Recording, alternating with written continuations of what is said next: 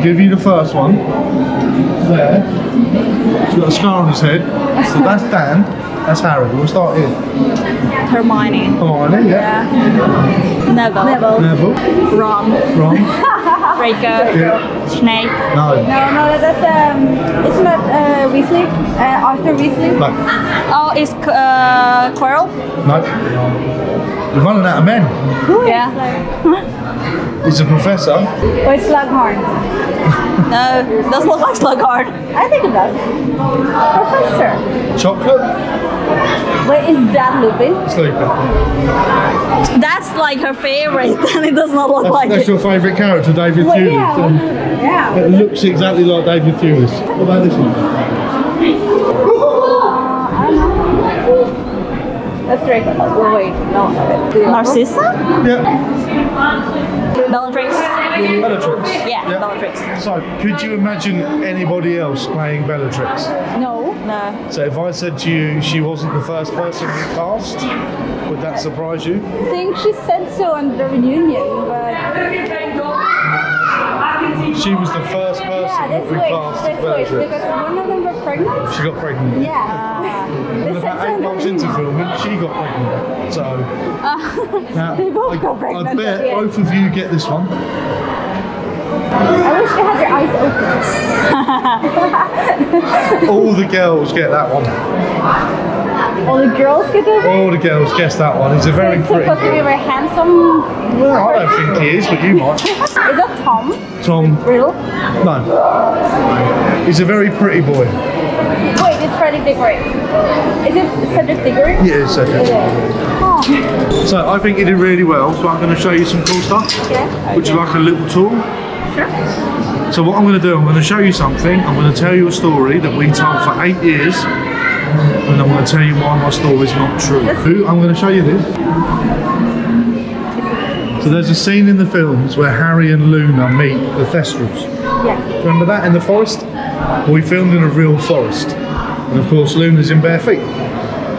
So this is an exact silicone mould of Ivana Lynch's foot. And if you take a close look, you can see her goosebumps. Yeah. It was either cold when we took the mould or the silicone made her cold. All of the cracks in her heel. My favourite is this. Real. The sock line. Even the sock line, wow. So apparently modern silicone is as close to human skin as you'll get. So they made this because Luna's in bare feet in the forest for Ivana to wear to protect her feet.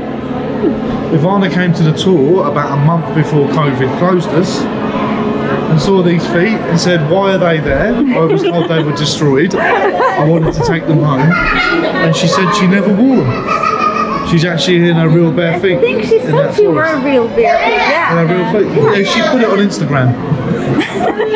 It's a hand. Is it Hagrid? I can't tell you for sure. It's definitely a giant, but I don't know if it's Hagrid's. But again, the details. You've got all of the creases in the skin. All the knuckle creases. Very lifelike. You turn it over and you can actually see the pores of the skin. Fingerprints. He looks more like he's been in the bath now. But my favourite is you can actually see the tendons. They're actually raised. Like a giant. Well, there you go, there's a hand. Can you see your nails? I'm going to get in trouble one day. Lovely. I'm going to go this way. You'll understand why in a minute. Okay, I thought they said no, so like, you see it already. So I ignore the mandrakes because they scream too much. Yeah. Okay, yeah. We talk about forks. Yeah. Now, the actor who played Dumbledore believed that this bird was real for about 2 weeks. You start to understand why. That is real duck and goose feathers that have been painted red and gold. But the back is a pheasant feather for a tail. But the thing that gets me, when Fawkes cries onto Harry's arm, it actually comes out of the animatronic. There's a working tear duct in the animatronic. So I don't know how you mix liquids and electrics, and it works, but they did. So you can kind of understand maybe why Richard believed When I the do bird it in was my real. bathroom, I'm terrified. Now the reason I asked about your nails, girls have nails like this. What? No, that's like Not yours are lovely, but all the teenagers here look like this. So whose hand is it? Well, it was very sharp. Real? It was a werewolf. No, a bit of a smaller creature than that. Smaller creature. Like no? Fur on there. Oh, that's thick fur. On his other hand, there's a finger missing. His name. Pettigrew. Very good. So this is the hand that he sacrifices into the cauldron for Voldemort. This is real human hair, but they use a hair punch and they put the hair in one at a time so that it looks real. This must have taken so long. These are acrylic nails that you girls get done when you get your fake nails, and then they've just painted them. So that's Peter Pettigrew's hand. It's very weird. He did the acrylic nails long before it was popular. Yeah. In the first book, that is how Voldemort is described on the back of Professor Quirrell's head. Red eyes, very scary. We tested that with some 12-year-old children, and they were terrified. So we toned it down a little bit, not to scare people, but also because our rating would have gone up to probably a 12, maybe a 15. So we toned it down a little bit. And then you have 3 heads. That's when he's got Harry's food, put a stinging juice on his head.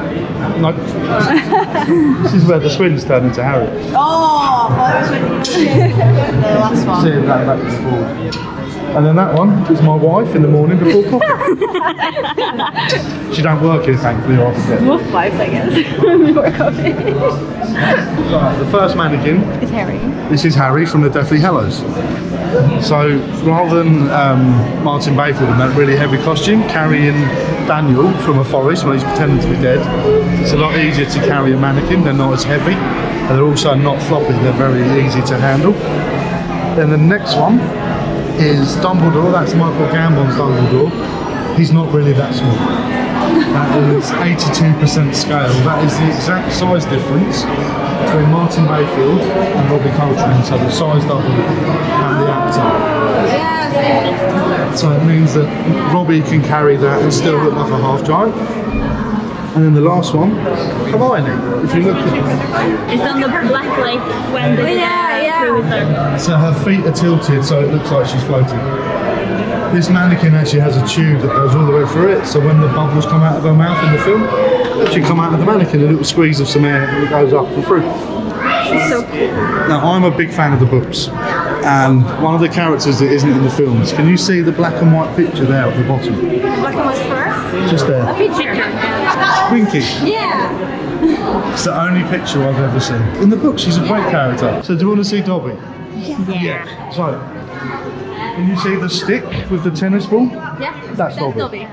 So Dobby was CGI. So the tennis ball is for eye line, so you know where to look to see Dobby's head. There's a scene in the film where Lucius kicks Dobby downstairs. He didn't know he was gonna do it. He didn't know he was going to do it, and the director thought that he slipped in some water and wanted it cleaned Yeah, up. like we do it again. No, I can't tell it. So he had lived that. So Dobby was CGI for all of the films. Yes. And Daniel would ask for a mannequin for that last scene on the beach Yeah. and was told no. So when they handed him that, they're real tears. Daniel was in character, wasn't actually ready, so when they handed him the mannequin, a little bit of a cry. And if you haven't seen all the films, Dobby fell asleep eating chips and spilled ketchup. I like that. There's a lot of kids that haven't seen it. Creature. He got a little redemption in the book. A little bit, pictures up there. Like he got kind of nice. For a little bit. Oh wait, no, he's gonna turn on them. My daughter is terrified of Dobby. I bought a toy one and I put it next to her pillow, so when she woke up she saw it and screamed. She's 22. Right up there is a dragon. Do you know which dragon it is? Hungarian or Bulgarian? A Hungarian horntail. Yeah. So the guys had never made a dragon before and they really wanted to make it special. So they made this dragon. Can you see inside its mouth? It's all smoke damaged. Yeah. And there's a big hole. That's where the flamethrower went. Our special effects guy, John Richardson, put a flamethrower in its mouth and it fired fireballs up to 35 feet. So that was real fire coming out the dragon in the cage. That's cool. That's cool. That's really cool. The neck itself, we recycled from another creature. Which one? What do you think? Basilisk? Basilisk.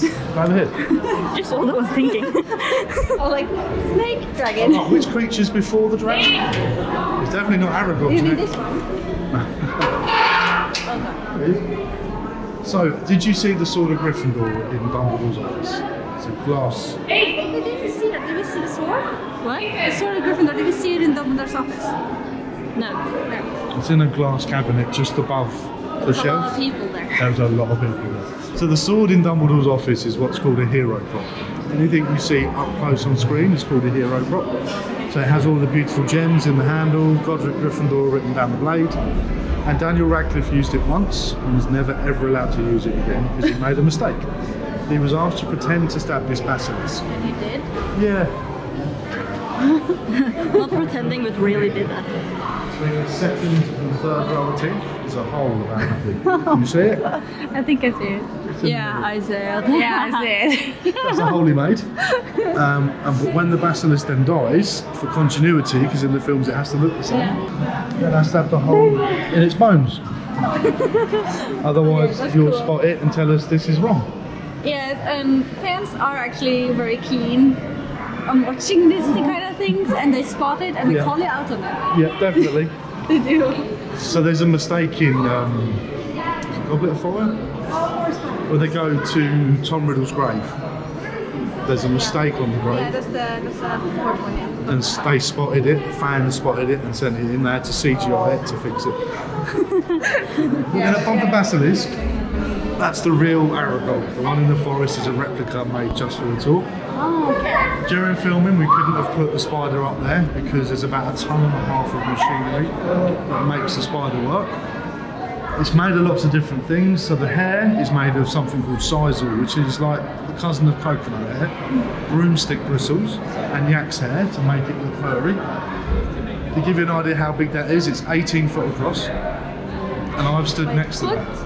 18 foot, so about. We're using meters. Trying to work that by 3. 18 divided by 3, about 6 metres. Okay. For 7 years I've been a Death Eater here at the tour. I wear the costume from the films and the masks. I once stood next to this when it was on the floor, and it makes me look small. It stands about 8 foot off the floor and about 18 foot wide when it's on its leg. That's tall. Scary. Yeah, and it's a spider. That's scary enough. And then the last thing I'm going to show you is Mad Eye's sporran. Do you know what a sporran is? Don't remember. So, a lot of Scottish men wear a kilt, and they have like a purse that sits on the front. Oh, yeah, okay. Now, I've never noticed that the ferret has the same dodgy eye as Mad Eye. It does. Is this where he got the fake Mad Eye? Is this where he got inspiration for Draco? I don't know. That's my favorite thing ever. Or was he white? Draco's He was white, He's a so white that, one. I shouldn't say that where I work. Careful, she's going to put it on YouTube. Don't put it on YouTube. Well, we have editing. Yeah, edit me out of it. Just my voice. Yeah. Put a dopey head or something. Yeah. So there you go. The Creatures Workshop. Thank you so much for showing everything. You can go back now and take pictures. Nice ones. We will. Thank you. Thank you. Have a lovely day. Thank you. Rolling down my face. Now, before we go, I'd like to share